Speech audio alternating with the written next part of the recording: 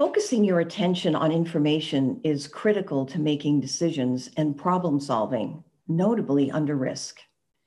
We can focus our attention in a directed, more specific linear way to answer one question, or we can expand our focus to explore a wider range of options and answer the question, what else is out there?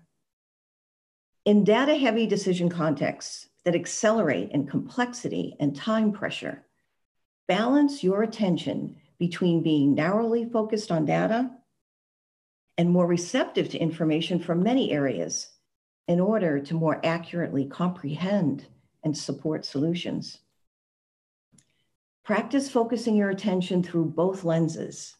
Continually adjust the frame to balance the scope, depth, and the kinds of information you correlate and that are most relevant in high-risk decision-making. Lead well this week.